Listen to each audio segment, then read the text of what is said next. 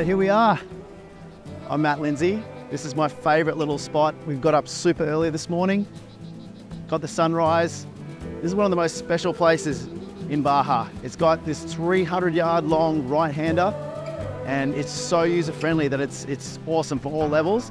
This is usually my go-to. I'll check it out here first thing in the morning, sort of get a gauge on how things are looking, and then yeah, we can adapt to a bunch of other waves for the area here. There's a dozen amazing waves all through this zone, and then a couple of even little secret ones that on their day with the right conditions can be just magical. I mean, this right now, 85-degree water, 300-yard long ride. If this was Malibu, there'd be 200 people out. And right now we got 6. Not bad.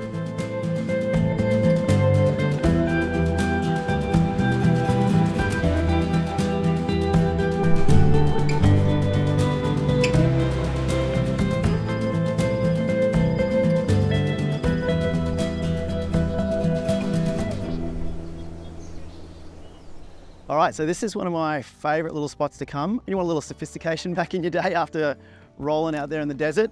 It's a full farm to table setup out here. So you're basically eating in the garden, in the farm, but this place is just so special. It's so cool.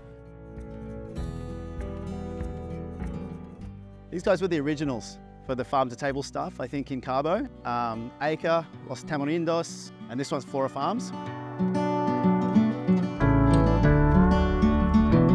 I think Cabo is a really multifaceted place. It's one of those places that has a stigma, definitely. It's been a tourist destination for, God knows, 40, 50 years. My big hope is that people come down here to Cabo, they see that there's a whole nother element to this place. And surfing has given me that excitement to go and visit these destinations that I would never otherwise have ever gone to. Just the beauty of driving out there to the desert, a little bit of like the unknown happening, and then just pulling up to these spectacular, like 4 or 5 in a row, just Malibus with no one out.